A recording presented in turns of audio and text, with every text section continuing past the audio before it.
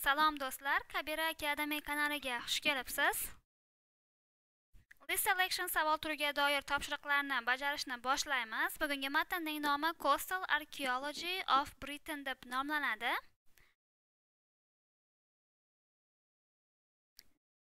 Which three of the following statements are mentioned in the passage? Quyidagi 3 ta gapdan qaysi birlari matnda ta'kidlab o'tilgan deyilyapti. Demak, bunday savollarga duch kelganimizda avvalambor ba'zi bir ma'lumotlarni o'qib olishimiz mumkin bo'ladi. Shunda aynan qaysi birlari matnda berilgan bo'lsa, ana shu javoblarni tanlab olishimiz mumkin bo'ladi. Bu savol turini full reading ishlayotganda iloji boricha butun matnni o'qib bo'lgandan so'ng boshqa savollarni javobini topib bo'lgandan so'ng ishlagan ma'qul. Chunki agarda biz barcha ma'lumotlarni o'qib chiqsak, anchagina vaqtni yo'qotamiz. Lekin agarda biz boshqa javoblarni topish uchun matnni o'qib chiqqan bo'lsak, matn bilan tanish bo'lsak, bu javoblarni eng oxirida ishlaganimizda to'g'ri javoblarni, ya'ni aytib o'tilgan, berilgan ma'lumotlarni olishimiz, berilmagan ma'lumotlarni esa chiqarib yuborishimiz mumkin bo'ladi variantlar orasidan. Bu yerda 3 ta javobni olishimiz kerak bo'ladi. Aynan mana shu 3 ta javob aynan matnning qaysi qismida berilganligini aytib o'taman. Chunki o'quvchilarga tavsiya qilaman, avvalambor bu matnni o'zlari mustaqil ishlashlarini, undan so'ng o'zim tushuntirib beraman. Bu 3 ta savolni javobi aynan qayerda berilganligini aytib o'taman. Agarda siz o'zingiz mustaqil ishlab ko'rgan bo'lsangiz, javoblarni aynan qayerda berilganligini bilib olishingiz mumkin bo'ladi. B javob to'g'ri bo'ladi. It is difficult to understand how many people lived close to the sea. Qancha odam dengizga yaqin yashaganligini bilish qiyin deyilyapti. Bu javob I javobda berilgan ekan. Chunki mana bu yerda aytilyapti: We are not yet in a position to make even preliminary estimates of answers to such fundamental questions as the extent to which the sea and the coast affected human life in the past, what percentage of the population at any time lived within reach of the sea, or whether human settlements in coastal environments showed a distant character from those inland. Demak, bu yerda aytilyapti, biz ba'zi bir muhim savollarga hattoki oddiygina taxminlar ham qila olmaymiz. Masalan, insonda hayotiga oldin qadimda dengizda oldida yashash qanday ta'sir qilganligini ayta olmaymiz yoki aholini qancha foizi, qancha qismi dengiz yaqinida yashaganligini ayta olmaymiz yoki mana shu insonlarni dengiz oldida yashashi dengizda environmentiga qanday ta'sir qilganligini ayta olmaymiz deyilyapti.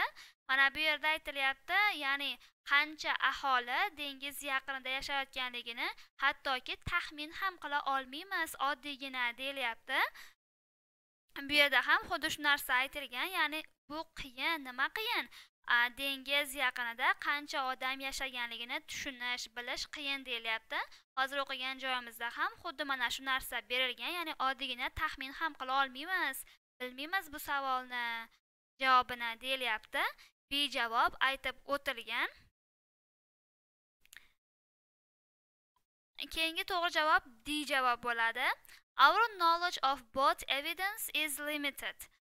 Bizni boat evidence-ga oid, ya'ni kemalarga oid dalilimiz, dalilga oid bilimimiz cheklangan deyilyapti. Bu javob mana bu yerdan chiqadi. The most striking evidence for use of the sea is in the form of boats. Yet we still have much to learn about their production and use. Eng muhim dalil dengizdagi dalillardan bu kemalardan keladi. Ya'ni kema shaklidagi dalillardan biz dengiz haqida bilib olishimiz mumkin, lekin biz aynan mana shu kemalar qanday ishlab chiqarilgan yoki qanday foydalanilgan, buni hali o'rganadigan narsamiz anchagina ko'p deyilyapti. Demak, bilsak bo'ladiki, aynan mana shu both evidence ga oid bizni bilimimiz limited, chunki hali o'rganadigan narsamiz ko'p deyilyapti. Shuning uchun ham D javobni olamiz.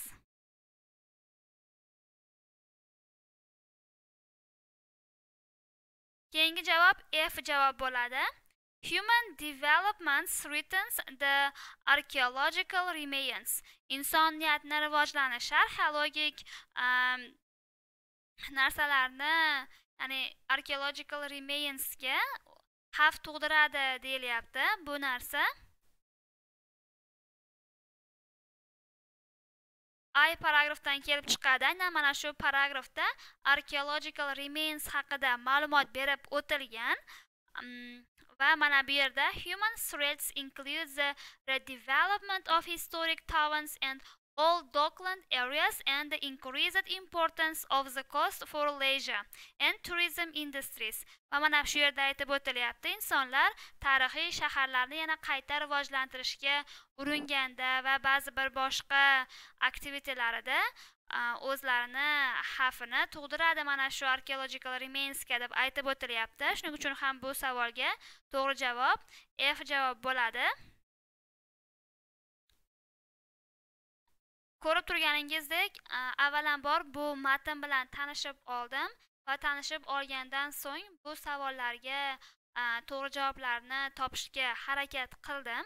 Lekin aynan mana shu tanishish jarayonimni, ya'ni o'qiyotganimni boshdan oxirigacha o'qib tarjima qilib chiqqanligimni videoga olmadim, chunki bu ko'pchilikni vaqtini olib qo'yishi mumkin deb o'yladim. Shuning uchun ham matn bilan tanishib chiqqan holda aynan qaysi ma'lumotlar berib o'tilganligini va aynan qayerda aytib o'tilganligini ta'kidlab o'tdim.